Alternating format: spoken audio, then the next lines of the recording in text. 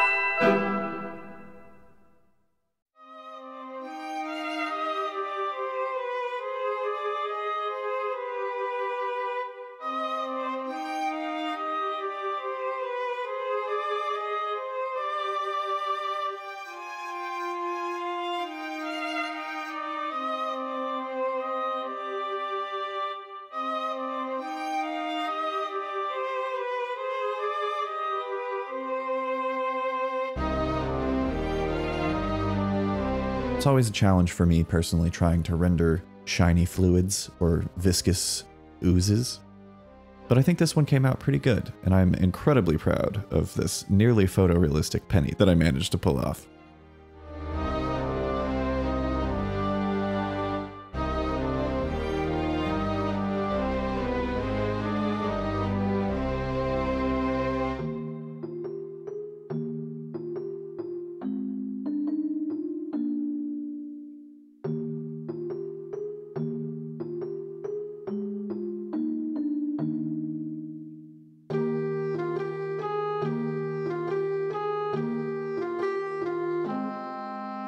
Up next is Juniper. Juniper is from an off-brand My Little Pony franchise known as Your Smallest Horse. She's from the special 1995 Krampus edition that for some reason just didn't sell. After being dumped, she found herself on the Arctic island of Westeros, where she's now trying to escape. Unaware of where her magical power actually comes from, mechanically Juniper is a satyr cleric of Santa, but in reality, she's a grave cleric. She carries a birch pole, just like her Krampus namesake, to punish the bad children on Christmas, working in tandem with Santa, of course.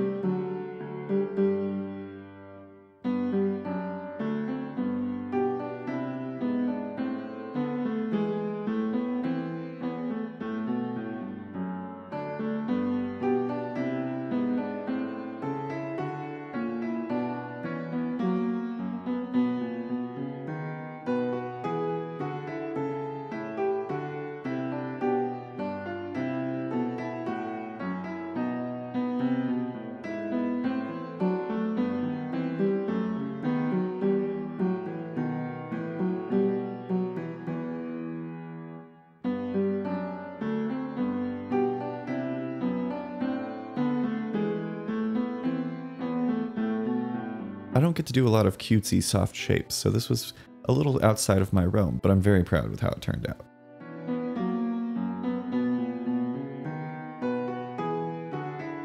Up next is Ambrose. This is the drawing that I was dreading the most. It's the first time that our stream director Robbie has played with us on stream, and he chose to play as a sentient barrel of monkeys named Ambrose Nerfyolk, which is an anagram for barrel of monkeys.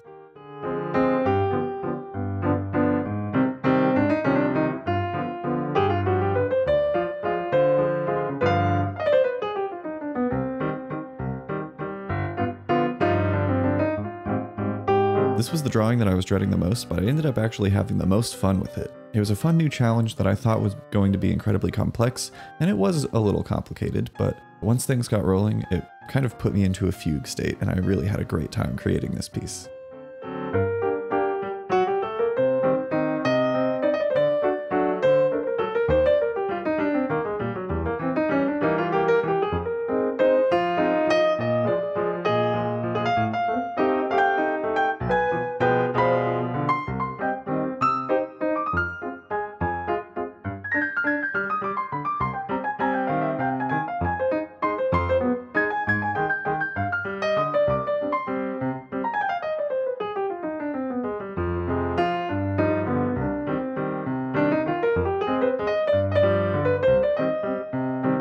Oh, and I can't forget Ambrose's Arctic fish familiar, which is just an actual living fish.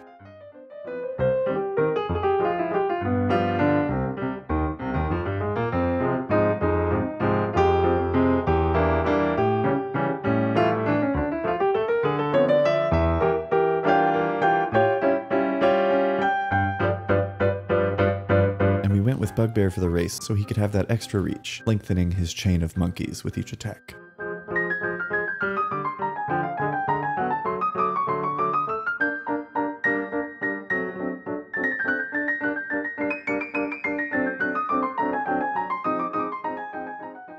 Next up is Mila. Mila is a runce doll, our universe's version of a Bratz doll.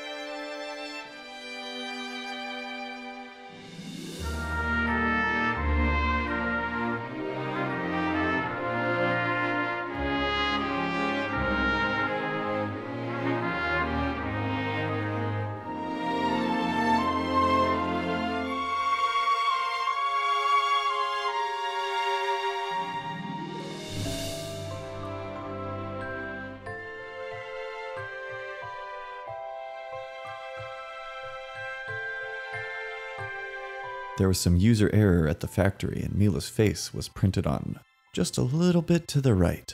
As such, she couldn't be sold and was disposed of in the ocean by a lazy company. That's how she found herself washing up on the boba beaches of Westeros and starting her new life.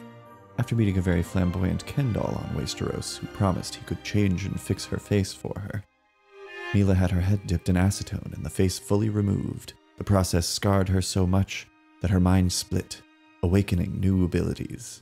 Mechanically, Mila is a changeling, aberrant mind sorcerer. Fair warning, if dolls creep you out, this next one might not be for you. Lastly is Maple. Maple is a doll that was crafted in the Victorian era and lived with a loving family. Sadly, one day a fire broke out in their home and the family was lost. Well, lost to the world.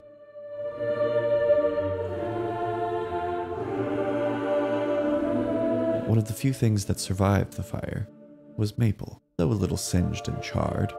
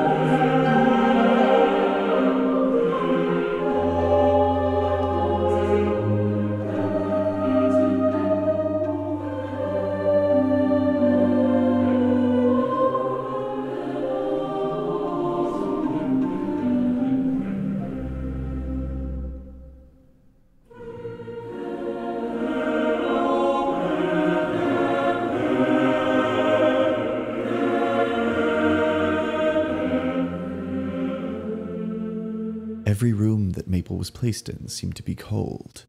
When people were around her, they would hear voices. Eventually, it became too much for her new owners, who tossed her into the sea, the only way they could think to remove this curse from their lives. And so, Maple the Haunted Doll washed up on the boba beaches of Westeros as well, where she's lived for hundreds of years. One of the oldest toys on Westeros, it's a mystery to most why the child's love that keeps her alive hasn't worn off yet like it has the others. But Maple knows it's because she never lost the love of a child. Her child is still with her, even to this day. Thank you so much for watching. I hope you enjoyed this video as much as I did making it. Once again, if you want to see these characters in action, follow the link in the description over to the Arcanorama YouTube channel, subscribe, watch the holiday one-shot, and if you like it, maybe check out our regular campaign as well. It's a persistent campaign that's going on 14 episodes now. It's a great time full of lovely, talented people that are all very, very special to me. As always, a like, a subscription, and a comment are appreciated. Thank you so much for tuning in. I'll see all of you in the next video. But until then, stay safe out there, adventurers.